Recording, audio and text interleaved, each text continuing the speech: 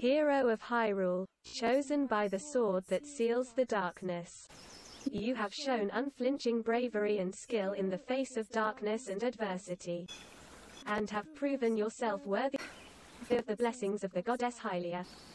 Whether skyward bound, adrift in time, or steeped in the glowing embers of twilight, the sacred blade is forever bound to the soul of the hero.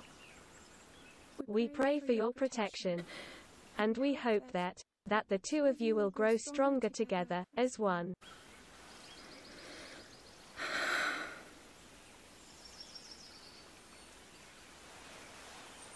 Forged in the long-distant past. Gee, this is uplifting. She's making it sound like we've already lost. Wasn't this your idea?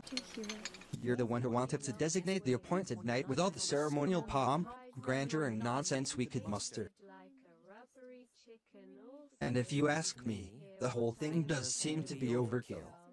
I think I'm on the same page as the princess regarding this boy. Oh, give it a rest.